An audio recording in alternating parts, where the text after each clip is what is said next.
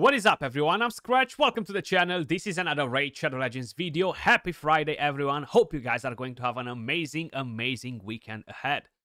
The Archer Queen is back, guys. Back for some more, and I have 6 Sacreds. Thankfully, the Summon Rush is not too hardcore this time around, and 6 Sacreds will do the job. I kind of like approximated that maybe we're going to need around 8 Sacred Shards. 6 Sacreds and a few other shards to get to 3,150 points. And if things are staying like this on all of the events, I think is a pretty doable fusion. Like even the the Dungeon Divers is not too insane. It's not super easy, but 3,700 is fairly decent compared to some of the previous ones that we had, you know. So hopefully all of the events will be as accessible as this, and more of you guys will be able to get the champion. I personally really like the champion, but I really like her because of the duo partner too, you know. So whenever we have duos, I'm always a bit more excited that, okay, maybe I'm gonna summon him and they're great together. Now, we have the Archer Queen, how I mentioned. That's what I'll be putting on my 15x progressive chance. I would love to get her, and I know a lot of you guys are big fans of the champion. We're going to do some summons on my account, and we're going to do some summons on one of my buddies' account that has pretty much the same amount of shards, and we are both hoping for the exact same legendary champion. And in terms of epics, it doesn't really matter which one of them we're getting from there, but I'll be breaking the ice on my account first. Good luck to all of you guys as well if you are summoning. Wish you luck to get the legendary champion. I don't think I got a legendary recently from Sacreds. I think I opened last time quite a few and I haven't got nothing. But I might be wrong. I might be wrong. Hopefully, we're going to see a nice legendary coming out of here. And what do we have? Oh, Skratch! Just from the second Sacred Shard, hit the 15x. My god. Now, this it doesn't happen too often, guys. Hear me out. Skratch collected the Nergigante Archer. Awesome stuff. Finally some luck. Finally some luck in the house here. But oh, baby. Aren't you amazing? Defense aura for dungeon battles. The A1 has a chance to put increased accuracy on this champion for 2 turns. The A2 AoE attack has a chance to place a stun. If the target is a boss, she's going to put decreased speed. Also decreases the thermometer of all enemies under stun placed by this skill by 20%. And fills the thermometer of all allies by 10% if a 30% decreased speed debuff is placed by this skill. Which means against bosses. So if you're going to go in Hydra, you're going to get a lot of thermometer from here, you know. And you have the A3, a Hex, and a Provoke. If you're attacking bosses, they're going to go on for 2 turns and 3 turns, which is very good. This makes this champion the ultimate best provoker in the entire game for Hydra Clan boss. Hands down, no competition here.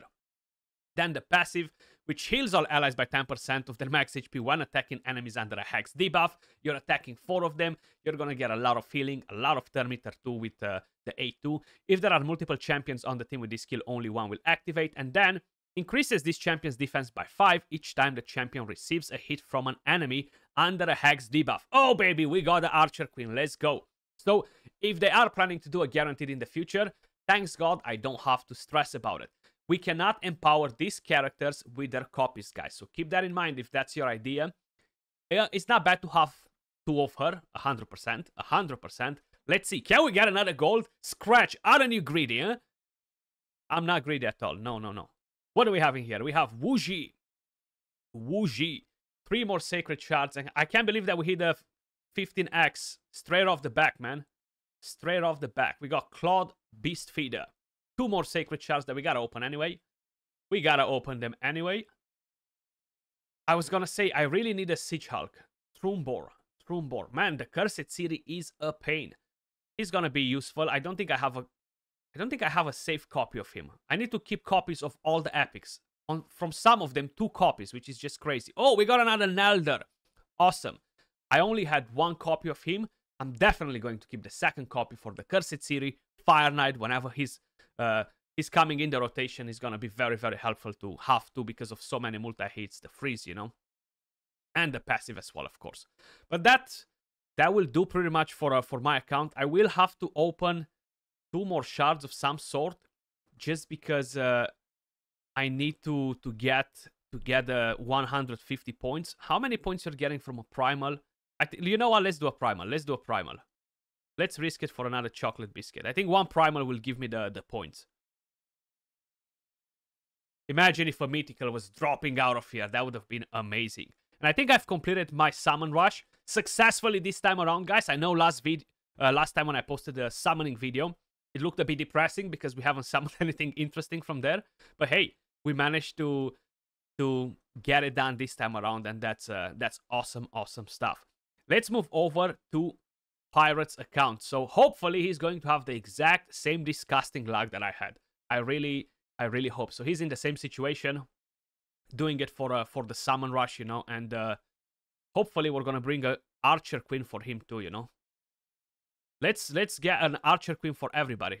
Wait, in game. Let me go to my sacred charts here. So we already have her on the progressive chance, guys. I have no idea how many sacreds he opened recently, but let's bring the Archer Queen home. Let's bring her home. Delver. 5 more sacreds to go in here, guys. I think I will build mine on a Relentless. I already released a video a few weeks ago on probably the best build for her, and Relentless seemed to give her the best value. If you want to have a lot of healing, Terminator, etc., definitely Relentless is the key. And the Moonbeam. Come on. Come on, Archer Queen. Come on, Archer. Ah, that delay, man. When they're getting you with that delay, you're like, oh, is it gonna come a legendary out of it? Akak the Vanderan. He's actually an interesting champion. Pretty good for the Spider, and just generally, he's not a bad epic. Drake, he used to call me on my cell phone late night when I used to pull Archer Queens. Come on, baby. Come on. Bring one more Archer Queen and let's call it a day. Ah, man. Okay. We got Cormac the High Peak. And we have one more shot. One more opportunity. Please, Archer Queen, appear. I summon you. I summon you, but you're not the one. Ambassador Latlin. He's actually not a bad epic whatsoever. He's putting taunt on an ally. And he can be very useful for the Shogun, for example, or other content too. I used him in the Cursed series actually last rotation, and he was pretty solid for me. Unfortunately, for my Body Pirate, we haven't managed to summon him a legendary at all. It's pretty tough, man, the 6% chance, considering that it's not a 2x. I really think that we're gonna have more opportunities to summon the Archer Queen in the near future. The event still goes on for almost a month or so. And I'm 100% sure that they will be doing tons of summoning events, maybe even a guaranteed towards the end. That was all for this video, guys. I do wish you the same luck that I had on my own account, not on Pirate's account, because there was no luck there. And yeah, enjoy the rest of your weekend, guys. Stay safe. Much love. Appreciate every single one of you guys watching, and I'll catch you all in the next video. Peace.